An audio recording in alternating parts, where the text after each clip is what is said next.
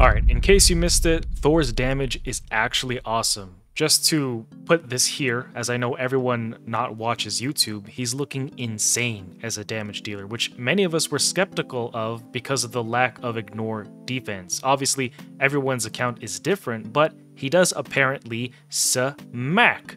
I'll be going for him for Hydra at the very least. I'm personally also going to try to see how he does in Spider. Looks like he's out-damaging a ton of other top-tier damagers like Varl. We're going to see where he gets used from there. What about you guys? Are you going to go for him? Before I dive into whether or not I'm going to go for him, I mean, you guys already know at this point. I don't think I have to say that I'm going to dive. And I was asking to see how his damage things work, right? Because of his Thor's passive, like what counts towards his thunder counter and the increase to his overall damage. He says, now that the information is out as of my testing, nothing works to count for his passive except for his own direct hits. I tried Masteries, War Master and Giant Slayer, Phantom Touch, and Cursed sets. His passive only counts on hits done by him. His A3 counts every hit for the passive, so if facing Hydra, for example, his A3 hits 4 targets, so a +4 hit counts for the passive. The A2 is the same. I've seen him repeat his A1 itself 5 times and insta-activate the passive since it counted as also 10 hits, which is pretty cool because, you know, that thunder crack from the sky happening is pretty huge. Passive doesn't count for itself, so when you hit the 10 counter, you activate the passive hitting, let's say 4 targets, you still need 10 counters to activate it again. But then Boozer came here and with his own testing, you know, shout out to Boozer, shout out to Ayang. He says War Master does count.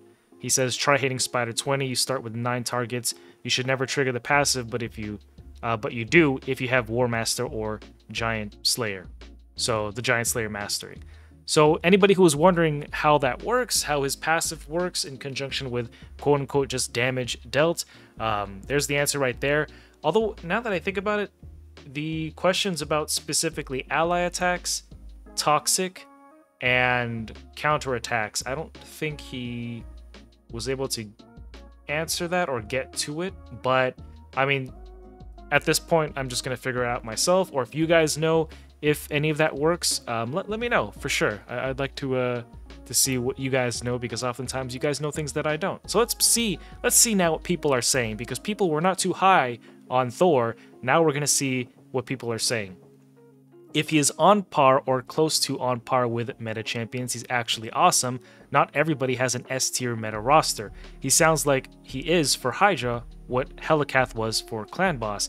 Wasn't earth-shattering for people with meta champion teams, but an account changer for a lot of people. Easily an S tier fusion.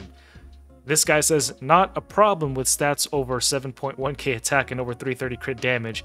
Basically 3 AoE attacks in Merciless and Slayer gear. Would like to see a test around 5k attack and 260 crit damage. Well, this guy's in luck, because my gear is not as powerful as 7k attack and 330, but my gear can reach 5k attack and 260 crit damage, which I guess is more relatable, so that's probably what I'm going to aim for.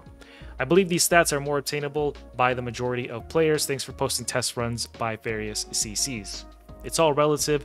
Don't look at exact numbers. They might have amazing gear, but they're also going into nightmare fights. Anyone who gets them and puts their best gear on it will change their accounts on the difficulty that they will fight. Yeah, true. That's a good point. The best thing you can do is, rather than look at their total damage, look at the comparisons to other well-known top champions. It will always be likely for any CC that they have comparable stats and sets, etc. to what you'll be using, unless you're completely endgame, like completely balls deep. For example, in Nubs' testing, Scorid was considered by many to be a good, decent damage dealer. Scorid was completely outclassed by Valkynon in a similar team. Valkynon was outclassed by Thor. So then you have to ask yourself, what level of damage dealers do I currently have? Are they better than Varl and Valkynon and Ninja, ignoring the Mikage A1 utility, etc.? If not, then Thor is going to be your highest damage option. Trashcan Sam says, he sounds tempting. Be interesting if he's going to be better for me than that of my Rathalos if I can gear him similarly. My Rathalos is 5k attack with 343 crit damage, and that's pretty huge. I'm assuming his Varl will have the same gear, so at least you can compare him this way. Exactly. I hate these kinds of posts that seem to just promote CC vids after they're using their god tier gear to say how good a champion is. It's unrealistic and the majority of us are not Krakens. Well, he's got a point. I think it was Scratch who tested him in good gear first, then put him in great gear. Why does every CC still do vids with god-like gear for damage champions? I think I even saw Boozer, who's still a great CC, obviously, do a test on Thor in 6-piece Merciless with 280 speed, 7k attack, and 330 crit damage, and just enough accuracy for hard Hydra. Not like it's not like it negates his testing though. Just wish the comparisons were a bit more down to earth for people who do not have 5+ years worth of gear. That's fair. That is all fair. And you know, when I was watching CCs before I became a content creator, early on, I was thinking the same exact thing. So these are all valid points. Well, they cater to both free-to-play and Krakens alike, so why test them out in bad gear? Keep playing the game, eventually you'll get great gear. The idea is based on the champions, not the gear. You know, I think I understand where he's coming from. I understand where both of them's coming from. And my case in point is always going to be anytime that we show you guys a champion showcase, it's not always so much about telling you guys to get these exact stats in these exact pieces of gear. I think it's more like we just want to show you what's possible and maybe give you something to strive for. Unless you're watching me, I don't think you should watch me because I often make a lot of mistakes when it comes to building my champions. So don't always take my word and don't take anybody's word. Like, reference yourself to what a lot of people are saying. But yeah, for an example, like a lot of great CCs, or not great CCs, just CCs in general, myself included, will tell you, like, for nukers, your standard for what's something you should strive for on a nuker is 5k attack, 220 speed, 100% crit damage, 250 crit, or 100% crit rate, and then 250% crit damage in something like Savage, Instinct, or Lethal, or Merciless gear now, right? And that's been pretty much the standard for people who are endgame, right? Whether you're beginning endgame or late endgame, that's the standard.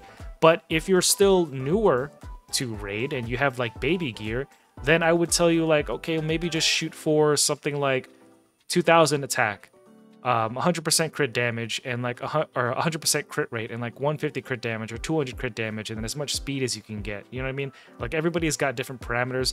It's up to you to just understand the idea behind what priority stats to have and what gear is ideal, but don't necessarily take this as, hey, you need to do this, otherwise you're not going to be able to, you know, do X, Y, and Z.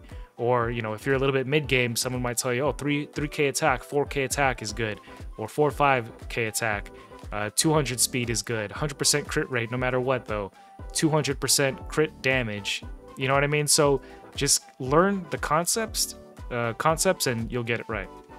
Thor is on par with meta champions. Go for him. It's going to be difficult, but worth it.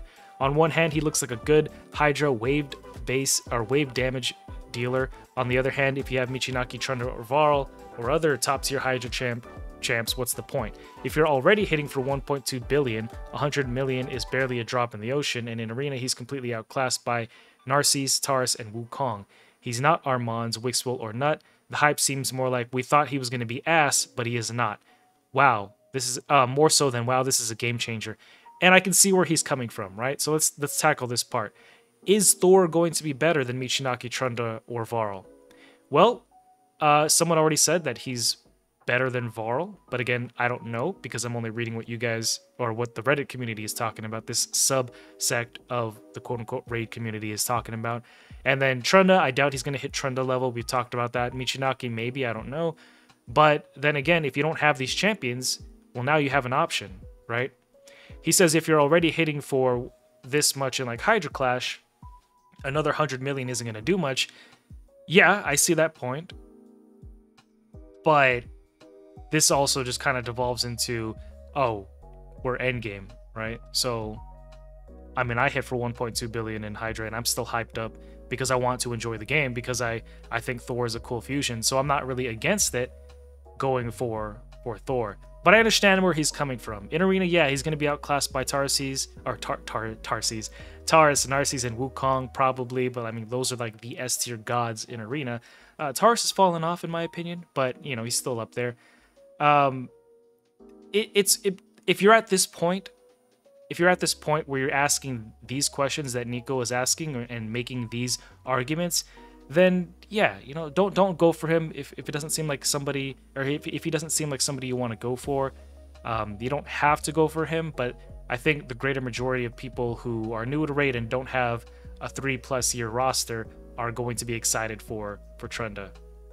Edit: since people haven't watched the videos yet, Boozer did multiple different 1500 runs where Thor averages 60 million more than Michinaki.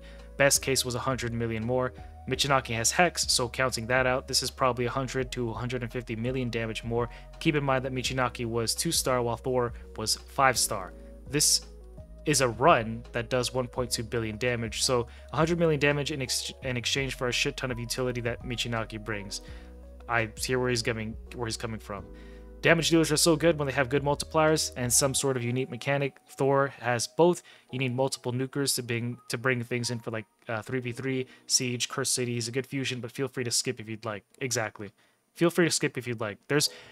And this is basically the main point, right? You could find the good, you could find the bad, it's up to you. It just depends on you. He says, okay, we're done there. He outdamages Varl in the CC's test by a lot, more along the lines of what Ninja is. From what I've seen, Trunda's a poor comparison. She's broken and doesn't compare to anybody. He says, mate, 100 million done in 7 minutes. That was only 7 minutes of a Hydra fight. I'm still going for him, so if you don't have Nut or Trunda, he's extremely attractive. Yes, perfect summary, basically. Thank you, man. I have busted champions for Hydra. Pass, fuck that.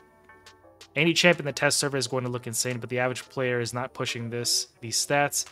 Of course, I got talked out of the fusion by a clanmate because he only brings damage and he isn't account changing. Oh well, I wouldn't have the shards necessary anyway. Don't worry, man. There's always going to be power creep in the game, so just so the champions will keep getting better. He's not irreplaceable for now. He's not going to be in the future. Think of yourself. Here now, best champ. It's like reading tabloids adverts when a new champion comes out. They all race to get the most hyperbolic video out possible for instant views. Scratch is the worst CC in my opinion.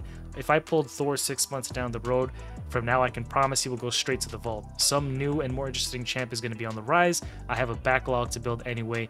Lame posts, lame videos. Seems Ash is consistently the best CC who waits so he can add actual value to the community. Okay.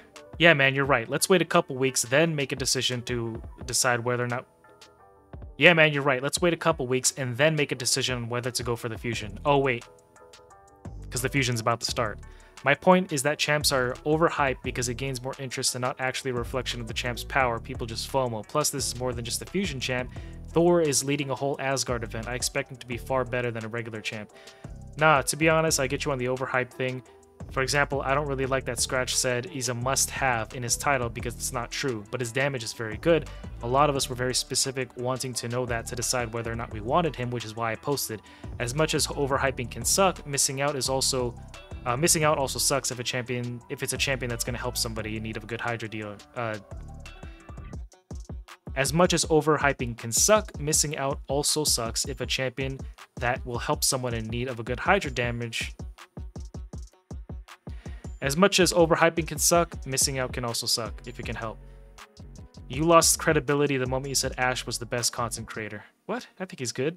Hey guys, did you know that if you had gear that doesn't exist on 99% of people's accounts, you too can do a lot of damage with any champion? I feel like a lot of people take away from, I guess, the idea of the champion, and here you can see a lot of people are just immediately going straight to hating on the CCs for XYZ reasons. And it becomes less about Thor and becomes more about people's personal issues with content creators. And of course, the discussion between Thor and Freya is still somewhat on the table. I did a collab with HWZ where we both tested Freya out in Arena, and it became a showcase for other champions.